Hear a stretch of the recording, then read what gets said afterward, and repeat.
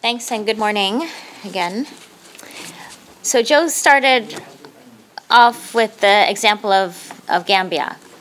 And I think a stark contrast to the Gambian election is the election that occurred in Ghana just a few days apart. So, while they both ended up, I would say, with a peaceful transfer of power, one more protracted than the other, that's really where the similarities stop. The two countries couldn't be more different in terms of institutions, in terms of their where they are on their political transition. Democratic transition. And it's that stark difference can really be amplified to the continent. Today, every country except Eritrea holds elections, but that's really where that similarity ends. If you dig deeper, as you all know, the countries are very different, and the pace and progress of democratization is as varied as the countries themselves. So I'll start with a few things. I want to talk about political rights and civil liberties, and where the continent has progressed. And I'd like to start at 1990. That is typically where political scientists will mark the beginning of the democratization process on the continent. And in 1990, there were 4 countries that were considered free in terms of political rights and free in terms of civil liberties. It's only 4 countries, so I'll name them: Botswana, Gambia, Mauritius, and Namibia. If you fast forward to today, a little over a quarter of a century later, Gambia is no longer among those 4 countries, but the number of countries have jumped from 4 to 9. So we've just had a 5-country increase in the number of countries that are considered free in terms of political rights and civil liberties. And those countries are Benin, Cape Verde, Ghana, São Tomé and Príncipe, Senegal, South Africa, and then, of course, the 3 from 1990, Mauritius, Namibia, and Botswana. The rest of the continent is divided between being partly free or not free at all. And that has been pretty stable. There's been very little movement. So the question is, why that is happening.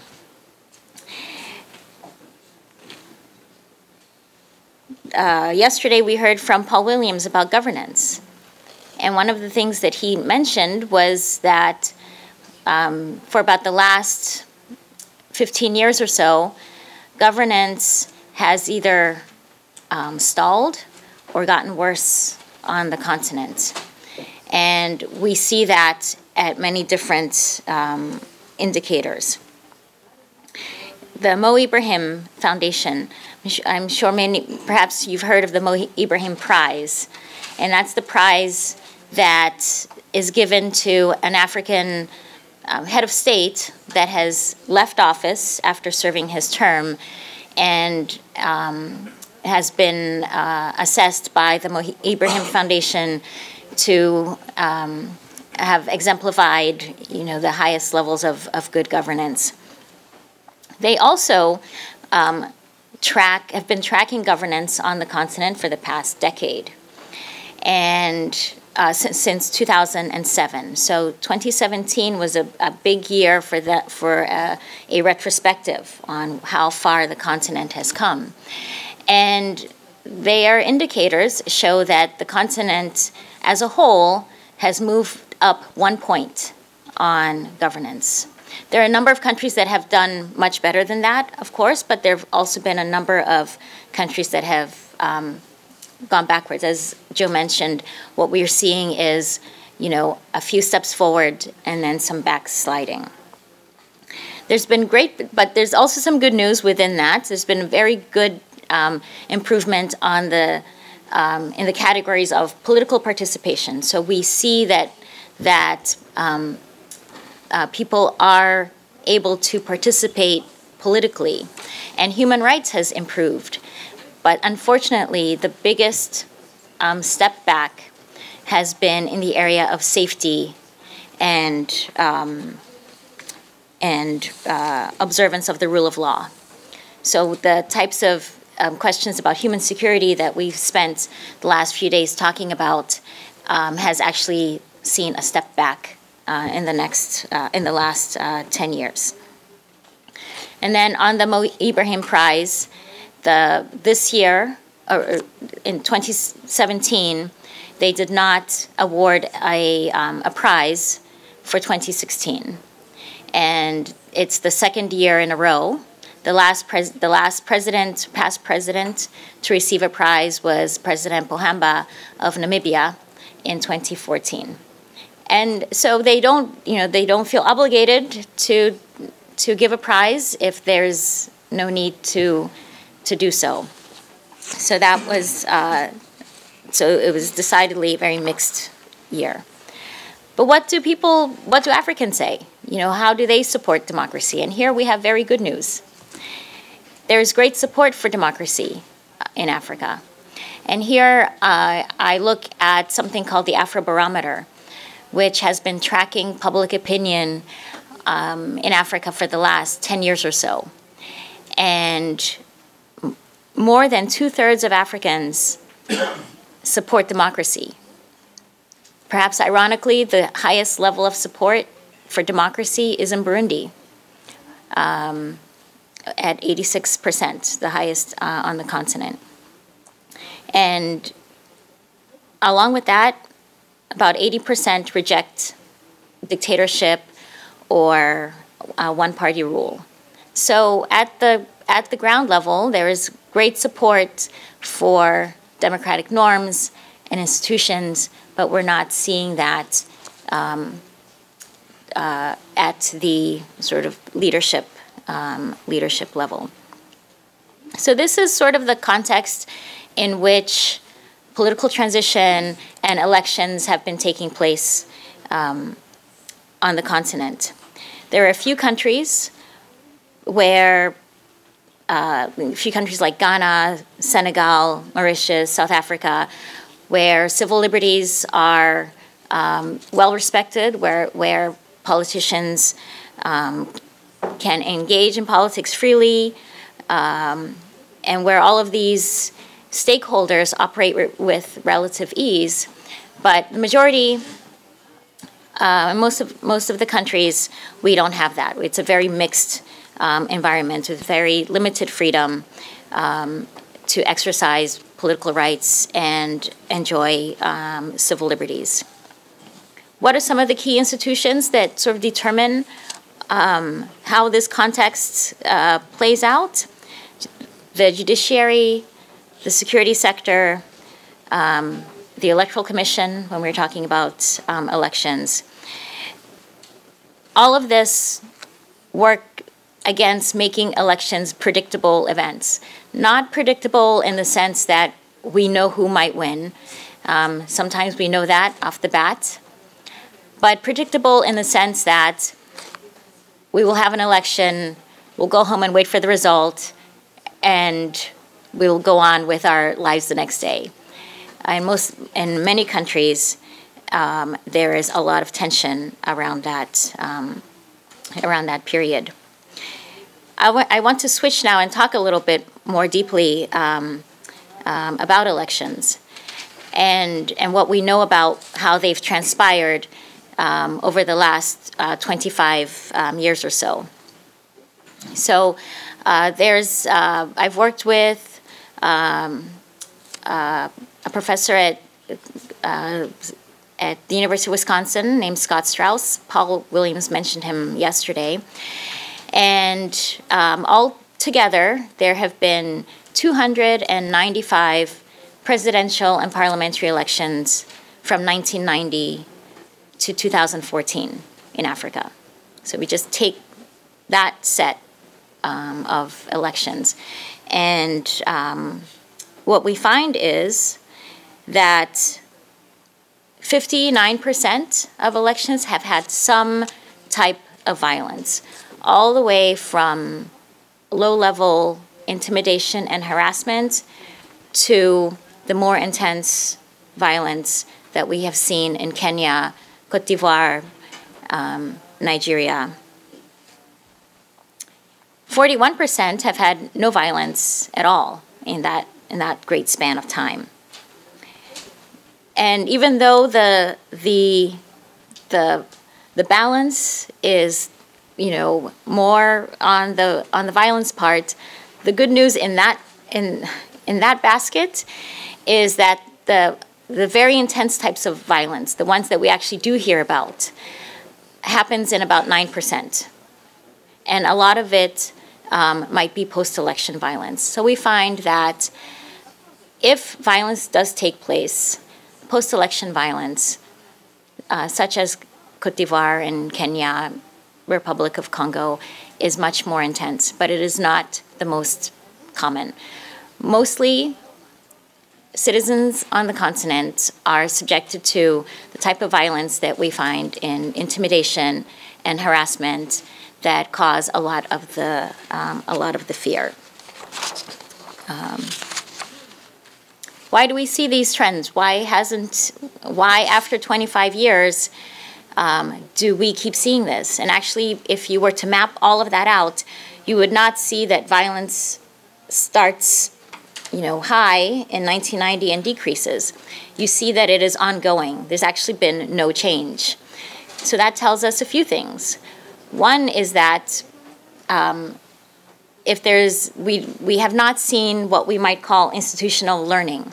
So the more often that countries might put on elections, the better that they get. We have not actually seen that. We still see a persistence of violence on the continent. So the hope of democracy that political transitions might be less violent actually has not been realized. We're trying to understand why we keep seeing violence. One thing we know is that most of the violence, 95% of it, occurs before the election. And so these are efforts to try to change the outcome. And as I said, if post-election violence does occur, it's actually much more deadly. We know that close elections, coupled with institutional weakness, might cause more violence. Impunity is also a reason to worry. We also know that the past matters. So countries that have had violent transitions are more prone to having violent transitions in the future. And countries exiting conflict, post-conflict countries, those are also particularly prone, especially if demobilization doesn't occur. And maybe that sounds like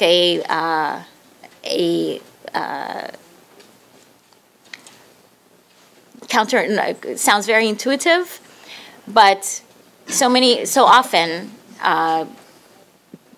demobilization and disarmament doesn't actually occur. We saw that, or doesn't actually occur sufficiently. We saw that in the DRC, for example, where if you still have the capacity to contest an election violently, it will happen.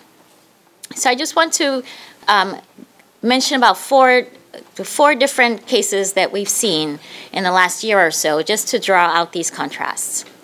Benin, at the beginning of 2016, even though this was a hotly contested election, and there were worries that Yahya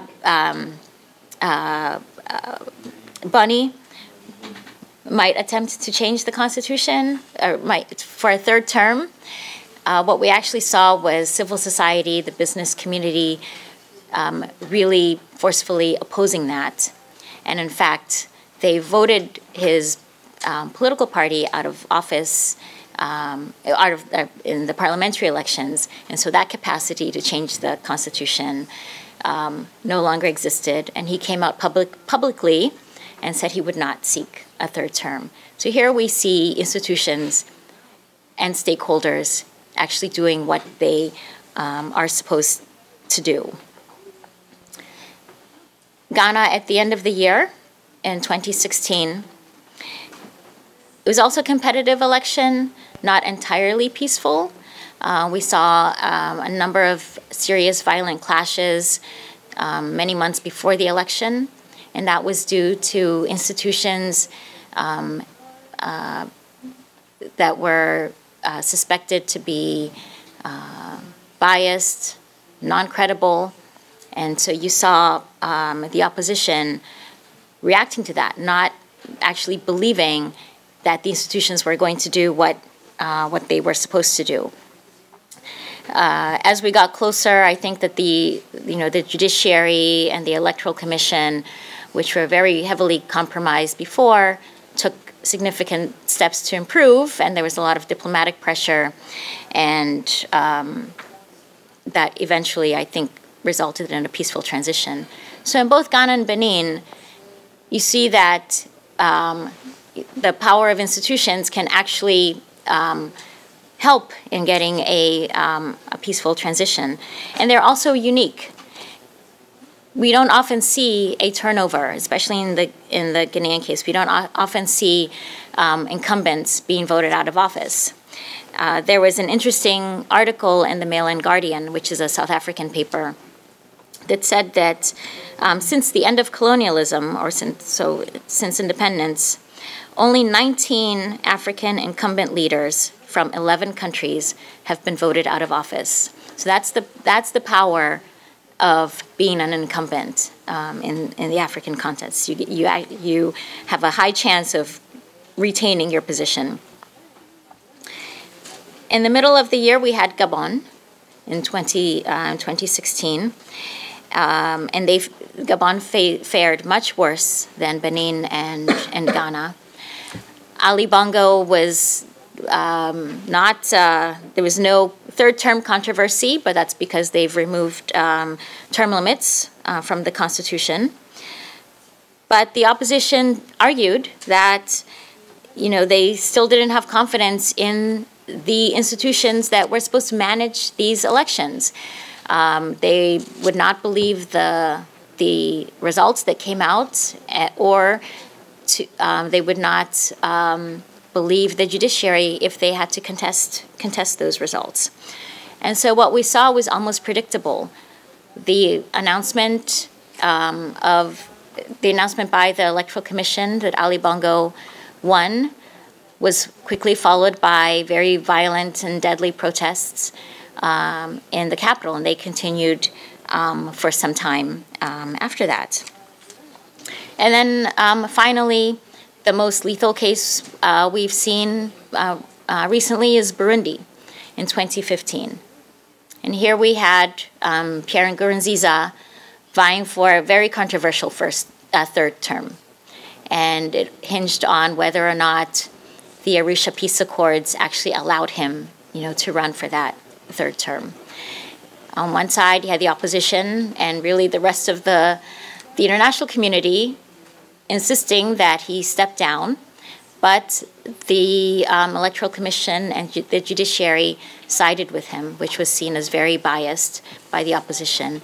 And what we saw leading up to the elections and in the aftermath was very violent confrontation, hundreds killed, hundreds of thousands displaced, and that instability continues today. So just to take you through, these very varied ways in which we're seeing political transitions happen, and the key factor in all of these are how credible the institutions are. But elections aren't the only way. We keep seeing political transitions. Coup d'etats are still occurring on the continent. And if you look at all the data, you see that they actually continue to occur with the same frequency that they did since 1990. And that's about, on average, 1 successful coup a year and about 7 or 8 attempted coups every year. In 2000, the African Union had a new constitutive act where they would not recognize unconstitutional forms of government. It's commonly referred to as the ban on coups. But actually, when you look at the data, that has not happened. Coups are still happening at the same rate, even after the so-called ban on coups. So we still see this very strong persistence of violent political contestation on the continent, and trying to understand that is a huge challenge. So I'll just conclude here with just a few practical steps for security sector leaders or recommendations. Joe has mentioned some of them, so I'll just emphasize that. The security institutions should not be politicized, but not just security institutions. Security institutions working in tandem with other important institutions, whether it's the judiciary or the Electoral Commission or the media and other stakeholders. These important institutions need to be seen as credible. There are examples, Ghana, Senegal, where during elections, security institutions play a specific role designed to make the population feel less threatened. There are other examples where security institutions engage with the community, where they are trusted institutions, where if you have a crime to report, your first call is not to the community leader, but it is actually to the police, because you have faith in that, one, they will come to your aid, and two, they might do something to help you. And so working on that is important. In 2007, 2008, I think the continent was shocked by what happened in Kenya after the elections there. There was a subsequent review that's called the Waki Report, and one of the things they found was that 30% of the 1,500 people that died were actually killed at the hands of police. And so after that, there was a big push for police reform. So that's an important indicator for how critical the security institutions are in terms of how they engage with the community. They must be seen as working with people and not against them. And then finally, what's the price that politicians and others pay for advocating violence? If the cost is low and the benefits are higher, then violence becomes a viable strategy. In 2013, I was in Kenya about a month or so before the elections, and there was a lot of fear about what the International Criminal Court would do. And it was a very palpable fear. There was censorship about hate speech and making sure that, that the conditions that led to the violence in 2007 were not present, because it was unclear, what would happen. Would the politicians be prosecuted for advocating violence? So if there are consequences, and some countries do have courts to deal with electoral offenses, if there are consequences, that makes a difference in whether or not violence is a viable strategy. And so working with the judiciary, the Electoral Commission, to make sure that calls to violence, hate speech, use of vigilantes, other conditions that make violence a much easier strategy, making sure that those conditions don't exist are important roles for the security sector. So I'll end there. Thank you.